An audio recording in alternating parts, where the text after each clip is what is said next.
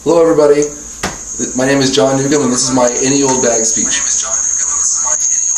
This speech represents a lot more than my past, present, and future. It represents where I've been, where I'm at, and where I'm going. The first item in my bag is going to be my swim trunks from my youth. They look a little small, I know. You know, when I grew up in Southern California, it was pretty much lazy days, laying on the beach, swimming. Didn't really dream much of doing anything great until I started to travel. And the swim trunks played a pivotal role in that as well, because I went on a lot of surfing trips and I really saw the world. And I guess I saw all the things that need to happen in this world, which brings me to my present. My present item out of my bag is my stethoscope. I am currently a nursing student at the University of South Dakota. I really love medicine. I really love helping people, but it's more about the helping people than helping myself.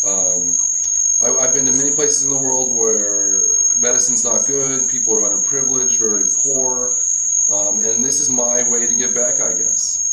And my future item is going to be my hat. I actually got this a couple years ago in Africa, and once I'm done with nursing school, this is Africa's where I want to go back. It's a very impoverished country and very medically underserved, and they need a lot of help. So hopefully I wear this hat every day in the future, and I really get to serve mankind in the way that I see fit. You know, in summation about all these things, it's hard for me to look back at my past and say that I really did anything important with my life, because I probably didn't.